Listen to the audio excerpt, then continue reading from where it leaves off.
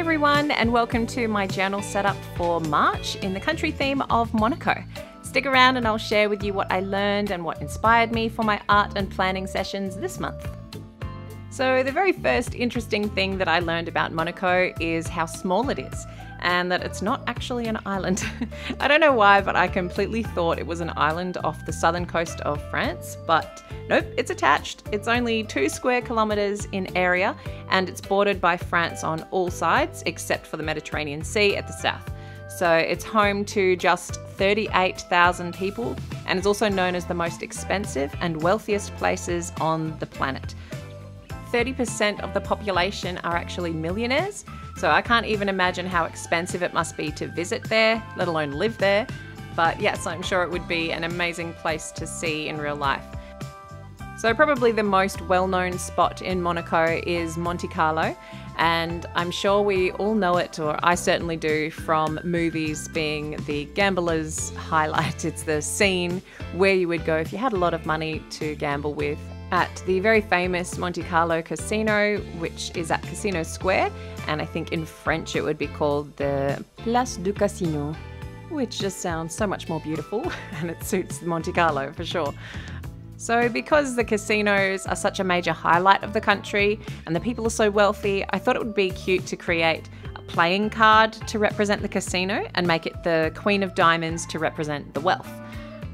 As you can see, I'm drawing a queen who I actually used the Princess Charlene of Monaco for inspiration here. I came across a recent article about a particular diamond she wore to the 40th Princess Grace Awards Gala and figured how fitting it was to use her as my inspiration for the Queen of Diamonds. The diamond they spoke about in this article was really rare and special, and that diamond was actually a pink Argyle diamond from the very famous diamond mine that was right here in the Kimberley region of Western Australia, where I'm from. So that was a very cool discovery. The other thing I did was to create the jewel queen image, like on the playing card. I used her reflection in some water below, because before Charlene married Prince Albert II and became princess consort, she was actually an Olympic swimmer. So I thought by adding the water there, it would be a great reference to where she came from. So quite a symbolic start to the cover page. And once I had this idea, I was just really excited to get started on creating her. So as you saw, I started with a sketch just in my sketchbook, which I have been documenting each of my daily anatomy sort of studies and putting them on Instagram and Patreon. If you want to follow me on either of those platforms, the links are down below in the description box. So once I started with that, I was able to, mess about in my sketchbook and make sure it was right. And then I scanned that in to my computer and then was able to mirror that image beneath for the reflection idea for the playing card. And then once that's done, I reduced the size, printed it out, and then transferred it onto my mixed media paper. And then I went about sketching again. And it's so weird doing the same picture twice reflected on each other. It's so weird that you like one more than the other, even though you've done them exactly the same. It was very strange how I had definitely one that I liked better. And I remember finding this out as well when years ago, I did like a Frozen playing card of Queen Elsa. And I just remember liking one of the heads and hating the other one. So it was fun to just build up like a nice pattern around her, just incorporating diamonds wherever I could, and some nice little kind of Art Nouveau inspired patterns behind her. And I think it turned out really fun and cute, kind of retro. I don't know, there's something about it that gives me retro vibes again. So with that in mind, and also wanting to include the correct colours for playing cards, I tried to use a bold red, a bold blue and black, and then just little touches of a pale yellowy cream colour, just to sort of keep it looking like a playing card, but also giving that bright, bold, retro vibe. Now the casino in Monte Carlo looks amazing, and it's the most famous one in the world, as I mentioned. One thing I found super interesting about the Monte Carlo casino is that it still holds clocks and is the only casino in the world to have clocks inside. Now, if you didn't know, if you weren't aware, casinos do not have clocks. They want you to stay and gamble and spend all your money at the tables. So I found this interesting, and I think the reason that it has clocks is because it's so old. It was built in the 19th century and they were right next to a train station. So the patrons in the casino, when the casino shut, they needed to know when the train was going, when the last train was going. So they needed to have some reference and way of knowing the time. So they had clocks inside. And they are to this day the only casino that has clocks inside.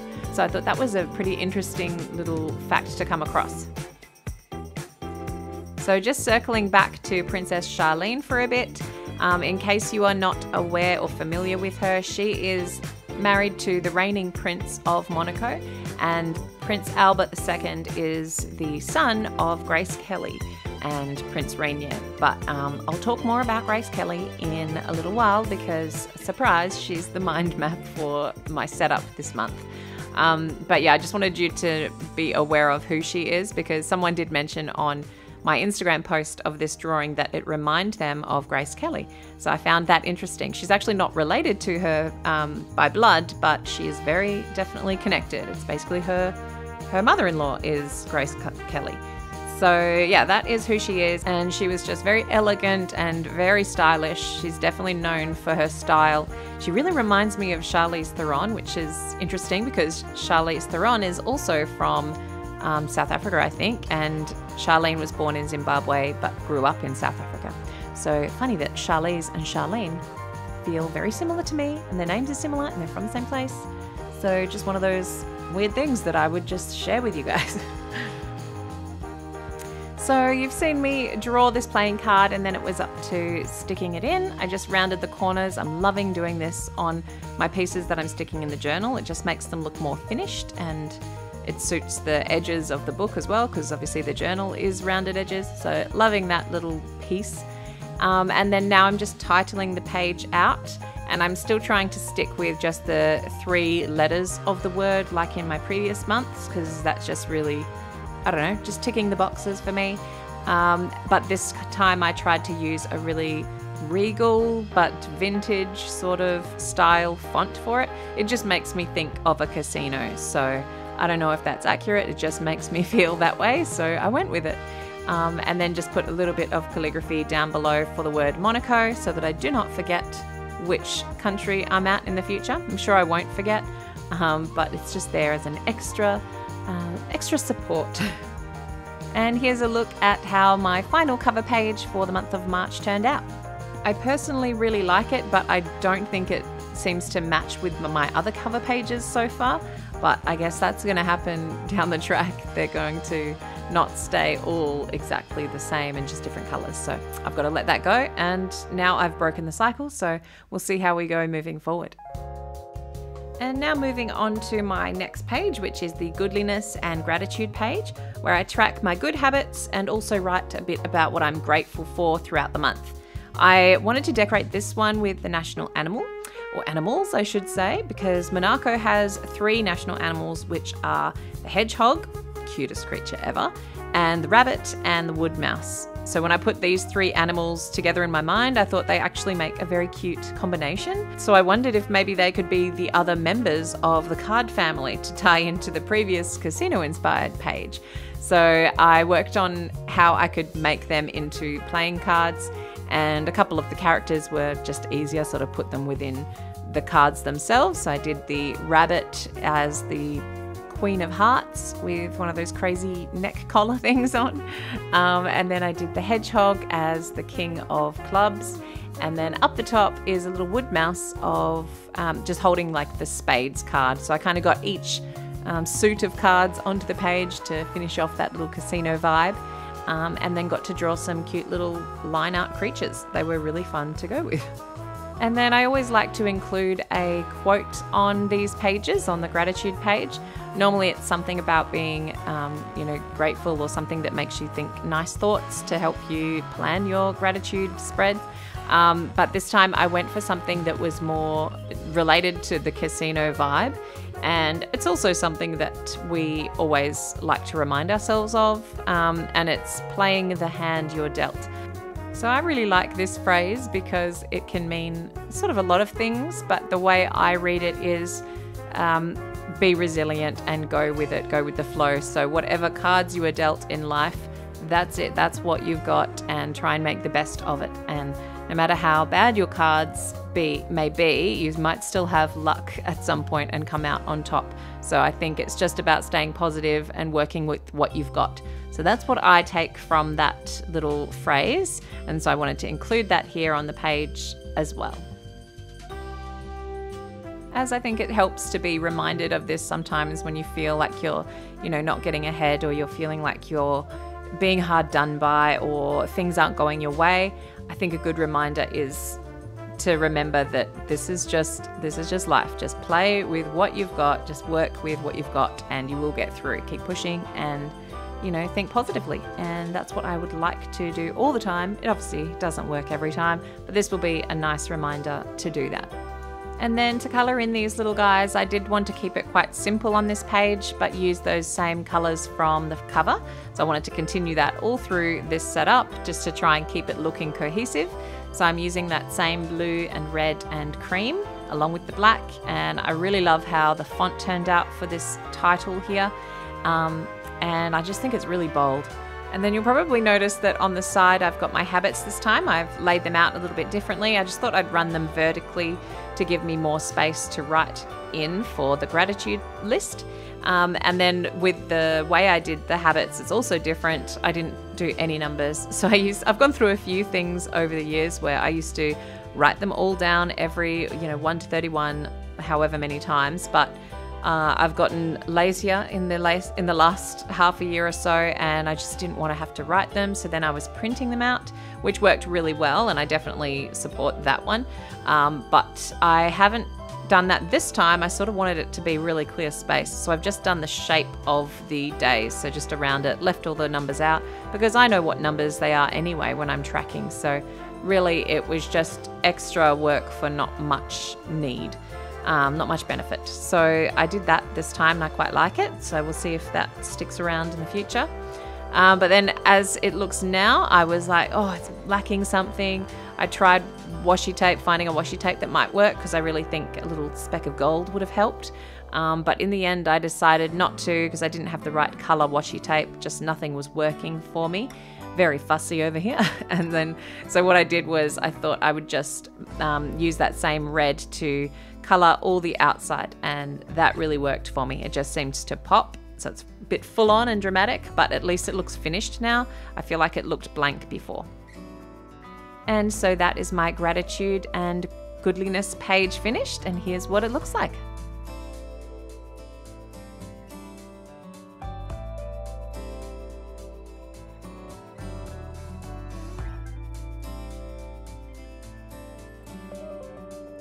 And now turning over to the mind map page that I love to work on. It's a place where I kind of get to study a person from the country I'm exploring and then really work on a portrait of them in whatever particular medium I'm fancying that day. And because of my beautiful subject, which as I mentioned earlier is Grace Kelly, most of the photos that I found of her were that gorgeous portrait shoot that they used to do back in the day of the Hollywood icons, where it's that really high contrast black and white shot that's just so soft and glowing yet very like harsh lighting, and it just is super flattering on all of them. That's why they all looked so gorgeous. But there was a lot of beautiful shots of Grace Kelly. I mean, she's known as an exquisite beauty and the most elegant person probably ever to have existed, I guess. But yeah, so I just was really inspired by these black and white shots. So I thought maybe I'd keep my illustration to black and white. And originally I was thinking graphite, but I have done graphite a lot before, but one thing I'd never really done before was a colored pencil, but just using black, white and gray shades. So I thought I'd try that out as a little bit of an experiment. So for those who don't really know much about Grace Kelly, I mean, I was one of them. I didn't know a lot about her. So she was an American actress born to a prominent family in Philadelphia. She shot to stardom in the mid-1950s, doing films, her most famous ones for Alfred Hitchcock. And then she also acted with Cary Grant and just became a real icon of the Hollywood glam. But then only 4 or 5 years after she had established herself on the silver screen, she actually gave it all up and married the Prince of Monaco, Prince Rainier III. There is a movie about her life that I'm very keen to watch. It actually had Nicole Kidman in it playing Grace Kelly, which I thought was probably really good casting. But yeah, I haven't watched it yet. I'd like to see it. If anyone's seen it, let me know if it's kind of accurate or whether you enjoyed it. That would be interesting, because I'd like to see what her life became, you know, once she's left the whole Hollywood world and a very probably different country, to then give it all up, move to Monaco, where she lived with the prince, became royalty, and then she went on to have 3 kids with Prince Rainier. So I think it would have been like a very different world that she entered into. So I wouldn't mind watching that movie just to see it. As I've mentioned before on the channel, I find royalty quite fascinating, and like what they have to go through and how hard it would be, but also how amazing. Like column A, column B, I get the whole struggle, but then there's also heaps of bonuses to being royal. I don't know. But yeah, so I'm intrigued by that movie. I might watch it soon. So yeah, I found that Grace Kelly was the immediate choice for me when thinking of what to do for my mind map. And she proved so much fun to illustrate as well. I mean, such great photos to work from, and this one in particular is just beautiful. So I really enjoyed working on this mind map page.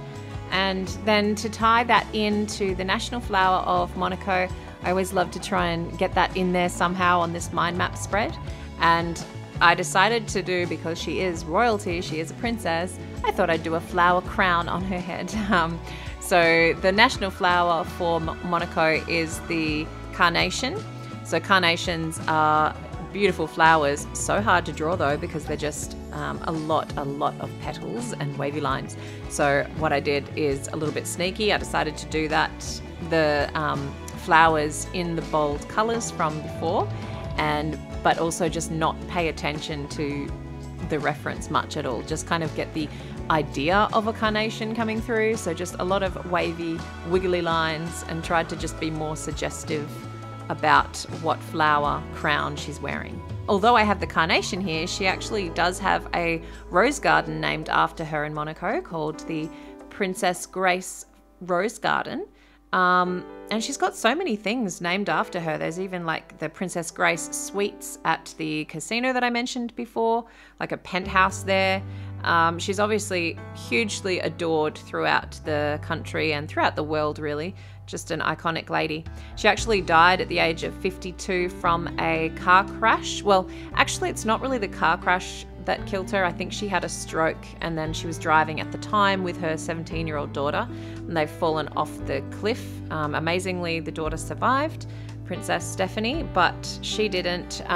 Grace Kelly ended up straight in hospital and died the next day from her injuries. So that's really sad. It's always so tragic how these royals pass away. It's just incredible how many have untimely deaths. But yes, she's forever remembered through all these things that they have dedicated in her honor. So yeah, so she is my mind map. I really had fun drawing this, like I said. I found the Prismacolor pencils worked really well doing black, white and grey. It was so much fun. I probably could have gone more in depth and really made the skin parts, the white parts, white pencil to blend it out a little bit more and do more layers and layering. But I just didn't feel it needed it at the time. I mean, this is just in my journal. Maybe if it was a finished illustration, I would put in more time on a plain piece of paper and really work those layers, but I didn't feel the need to in my journal. But I really love the colors, and I think adding those bold flowers and the bold blue behind it really just sets it apart. And then I'm just finishing this page with some text saying the mind map in the blue, and this was tricky to write down like this. I don't like how it turned out, but I was trying to get like a reversed out calligraphy style. Extremely difficult, so I won't be doing much of that. And if you're not aware, the mind map page for me is kind of like a brain dump. It's a place where I put ideas and thoughts that come to my head throughout the month that don't have a space elsewhere in the journal. I find it really helpful to have a place dedicated to just random notes and ideas. So that's what this page is, and here it is all finished and ready to write on.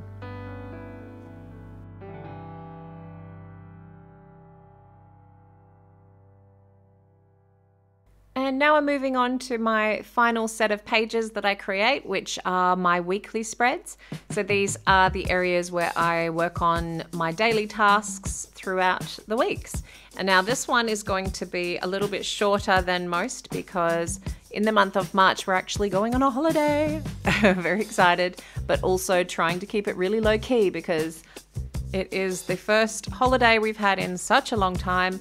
I think I haven't been on a plane for 7 or 8 years, and it's so exciting being able to travel again, but it'll be so different. We're going, obviously with our kids, and I think I've done one trip on a plane with my first daughter, and that's it. We only went to Adelaide, which is the other side of Australia.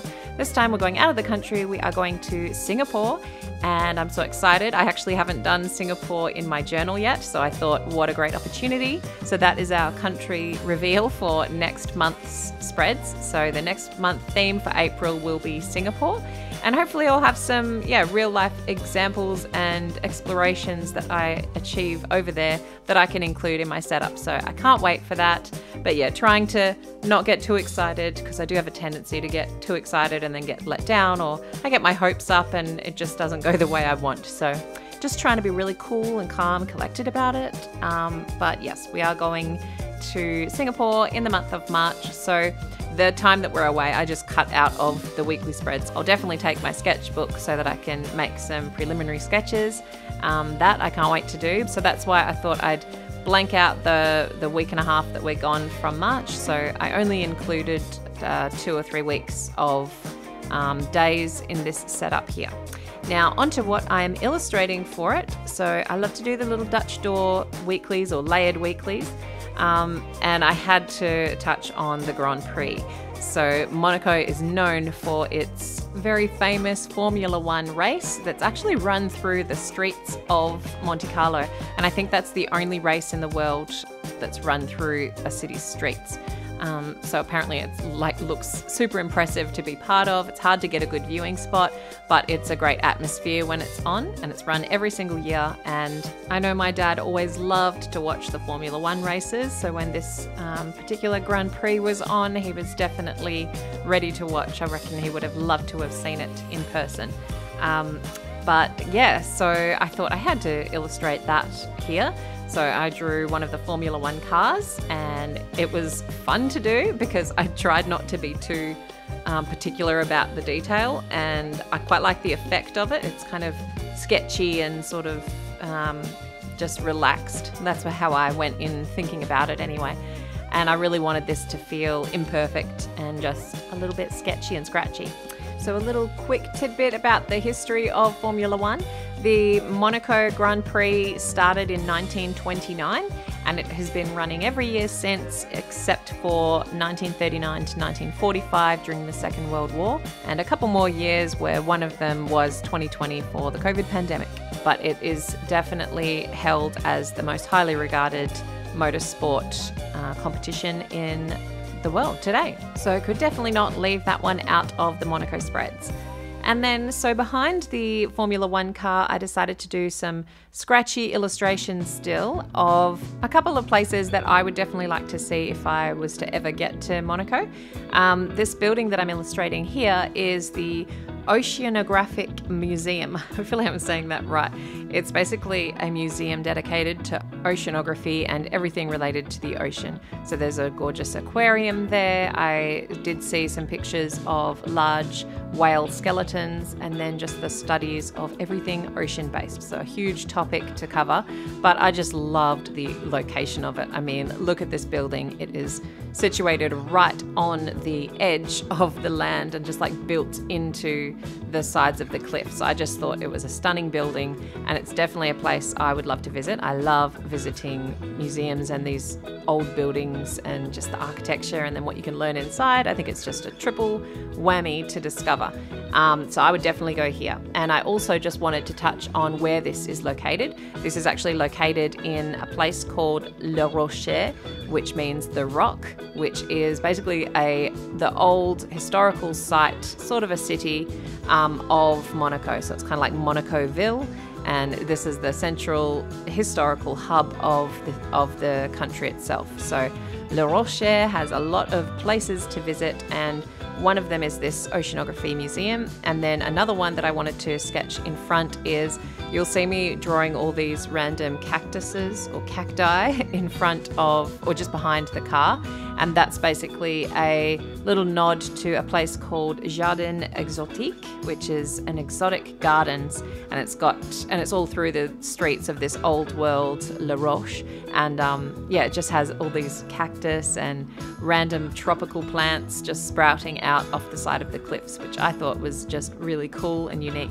So I wanted to get that in there too, and it just sort of ties a few things, and I feel like looking at this weekly illustration, it makes me think of Monaco. So I'm really happy with how that one turned out. So yeah, I hope you enjoyed my little scratchings and the little way I finished off the weeklies. There's so much more to explore of Monaco. It's hard to get everything into here. Even though this is such a small country, I would just love to visit it, and at least you'd feel like you could achieve most of it. Some of the bigger countries, I feel like I cannot do them justice. But yeah, if you've been to Monaco, let me know. I'd love to know what it's like when you're really there. And I hope you enjoyed this setup. Let's have a quick look back through the spreads that we did today.